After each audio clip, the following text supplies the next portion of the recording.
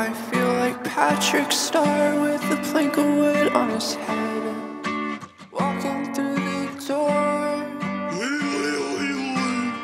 Sometimes I wanna get out of bed and let my feet hit the floor. Rather watch Netflix with my girl and cuddle. Worked all damn day. I need a break. Don't wanna go out. No, I'm not leaving this house.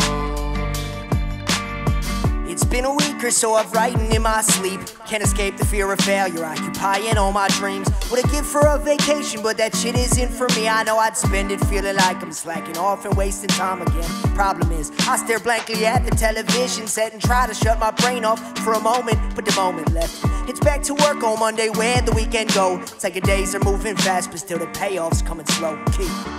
Worked all damn day.